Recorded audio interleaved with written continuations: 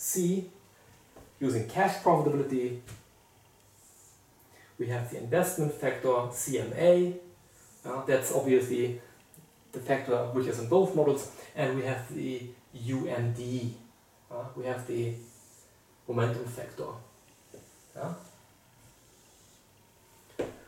So we stack them in the matrix. We have here the first observation.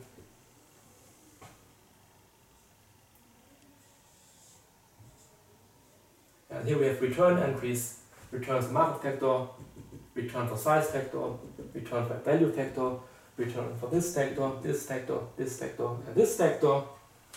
In the second row, we have the returns at time 2. Here is the t. T is the time index. Again, here we have return entries in this matrix. Given time t is 2, and so on and so forth. Third row would be the returns for time 3, and so on.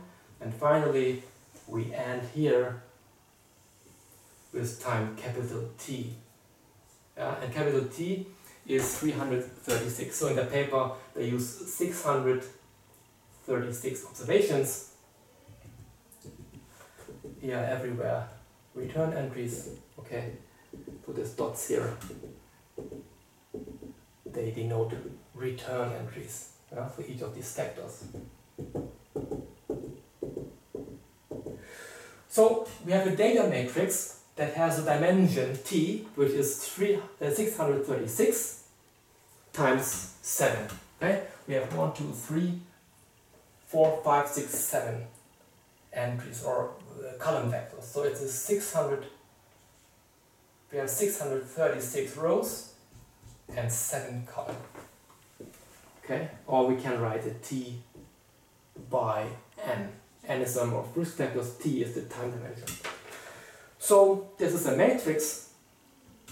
So we can, if we now, if we would now, if we would like to compare the maximum squared sharp ratio for a model that uses the, let's say, market factor, size factor, HML, RM, WO, using the operating profitability, and the investment factor, then you would basically take the average, the sample average of the market across T, from T is 1 to capital T, from the market factor.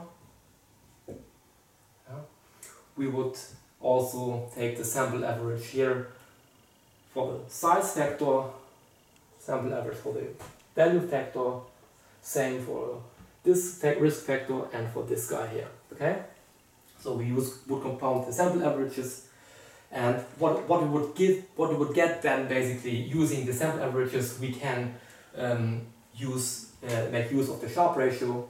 You might know that the Sharpe ratio SR of this portfolio is basically maximum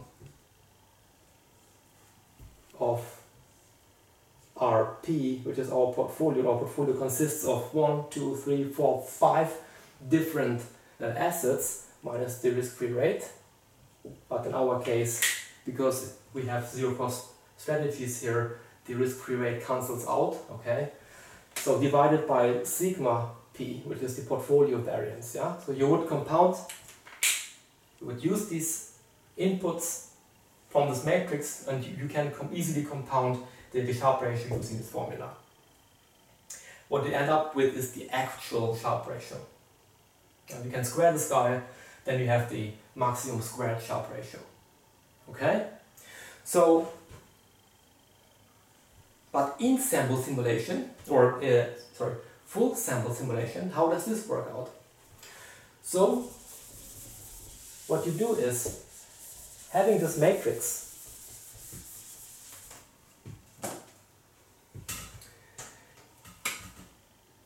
you can construct a new matrix. Okay?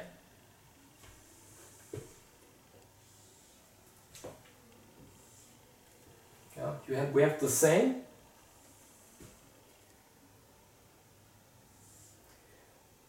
inputs here. Okay?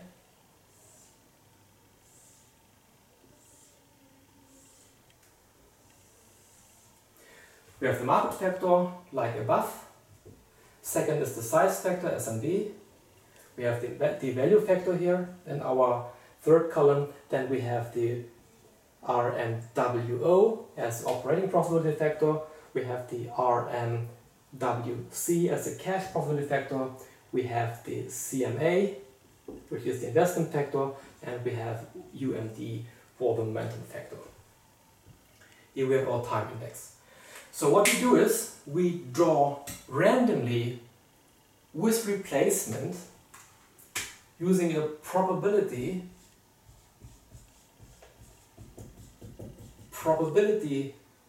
1 over t. Yeah? So we have 636 observations, so we draw with probability 1 over 636. Yeah? 1 over 636 randomly one of these rows. Let's say in the first draw we randomly draw, I don't know, column 3. We take the whole rows here, all rows, yeah. Third row, all factors that are in this row, and put them here. So this 3 becomes then our first observation in this new data matrix. Okay? We put here's then the data, the corresponding data from that row you find here. So again, then we put it back. Next time we again, same procedure. With probability 1 over 636, we randomly draw one of these 636 rows and put it here. Let's say the next row is 350 from this matrix here. It becomes our second row in this new matrix. Yeah? We can write maybe here, this is the previous row 3, this is the previous row 350. Yeah? It is a new time observation 2 in our new matrix. And again, we put this row back and do the same thing again until we have completed our 636 rows. Yeah? And I know the last row that we might have drawn is maybe the first one that we have here. Who knows? So it's a completely random procedure. And this is our full sample. This is called full sample estimation. And they abbreviated in the paper FS, full sample. So we have now a new data matrix that has the same size as the original data matrix. This data matrix has a size of 636 by 7. Yeah, same size. So we again, if we want to estimate the Sharpe ratio for a model that has the market factor, size factor, value factor, RMWO, the operating profitability, and let's say this model here, so this model should include this risk factors, we do the same thing again. So we take the sample average of this matrix of the first column, second column, third column, fourth column, and this column, the sixth column, and we run the Sharpe ratio and get a new estimate for this sample run, for this new data matrix. Yeah, and they do the same thing 100,000 times. So they always use the same original matrix, draw randomly 636 new rows with replacement from the original matrix, compound the Sharpe ratios 100,000 times for each new data matrix. Yeah? And what you get, let's take this away now, because now you have understood it.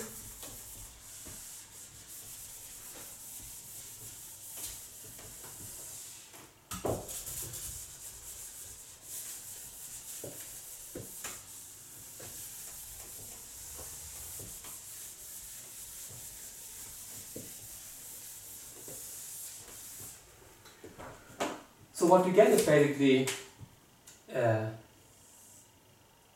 a vector that has 100,000. It's 100,000 by one vector. Yeah, 100,000 by one. That's the dimension. And here are the entries. So you get here basically sharp ratios for 1, 2, 3, 4, and so on, and so on, and so on, until 100,000. So what you can do is, you can then sort the sharp ratios from in an increasing order, from highest to lowest or vice versa, and then observation 50,000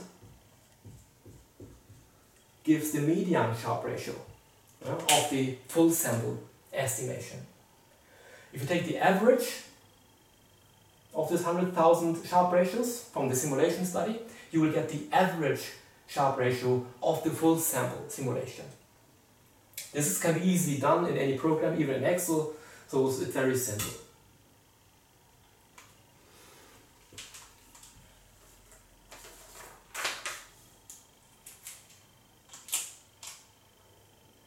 What you can also do is,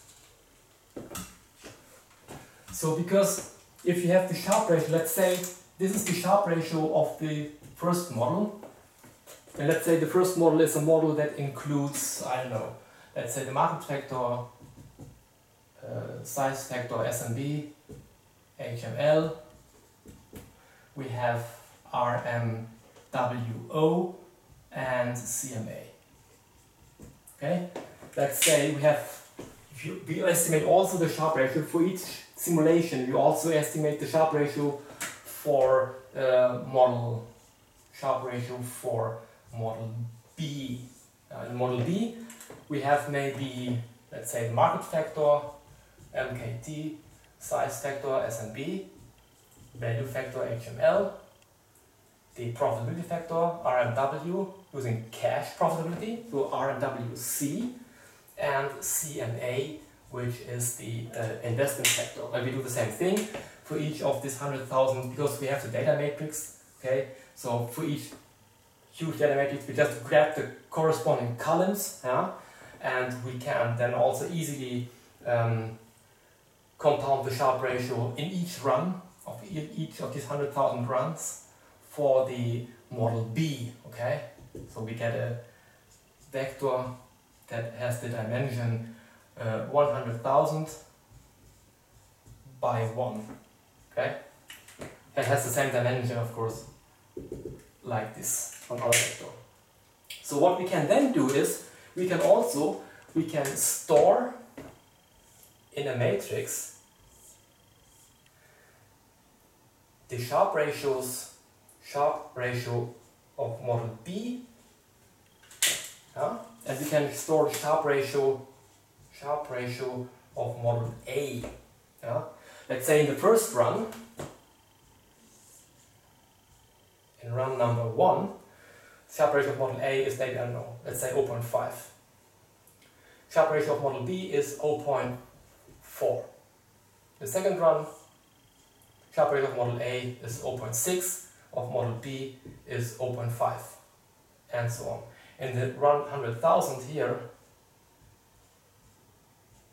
it could be that the sharp ratio of model A is maybe 0.9, and of model B is maybe 1.0.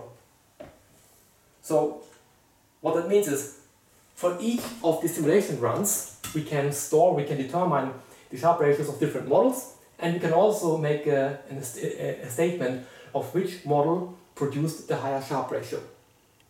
Okay? So, for instance, whenever model B has a higher sharp ratio of model A, we can have here a 1 and otherwise a 0, or vice versa. By this we can count the number of times where one model outperformed the other. So that's very easy to do in programs such as MATLAB or maybe even in Excel. And this is also what they do in their paper, basically, in order to compare how often actually the one model beats the other given each simulation run. So This is what they call the full sample simulation. But they also use the in-sample and out-of-sample simulations. Why do they do that? So the reason why they do that is because this in-sample simulation is biased, okay? And that's why they suggest or they propose the in-sample and out-of-sample simulation. How does this work out? Let's take this away.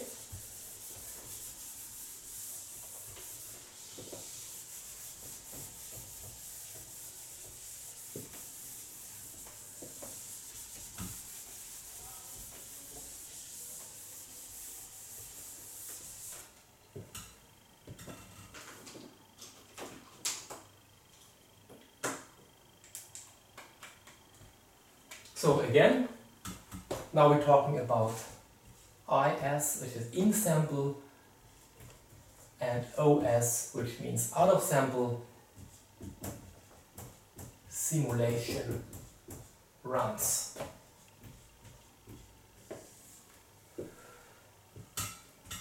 Let's just use, for simplicity, a market factor, MKT,